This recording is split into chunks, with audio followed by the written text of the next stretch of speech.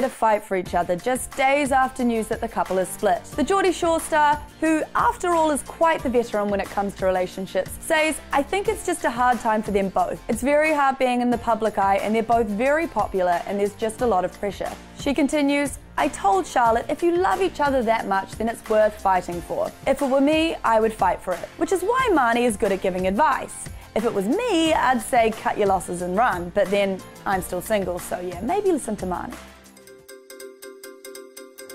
Demi Lovato showcased her Halloween get-up in a series of Snapchats, and it's all boobs, bums, and semi-successful twerking attempts. The singer went with a tried-and-true Halloween dress-up technique: take a straightforward costume, like a policewoman or a nurse or Katy Perry's Left Shark, then make it sexy. No surprises that she looked absolutely banging. A lot of surprises for the unsuspecting customers at the gas station who thought they were just popping out to get some sweets for trick-or-treaters. Look, as they say, if you've got it, flaunt it. Demi clearly has it in spades, unlike some of us. Which is probably why she made a small film of her Halloween outfit, and I stayed inside binge-watching Mindhunters with the volume turned up real loud to scare all the small children away, and binge-eating all the chocolate that was meant for them.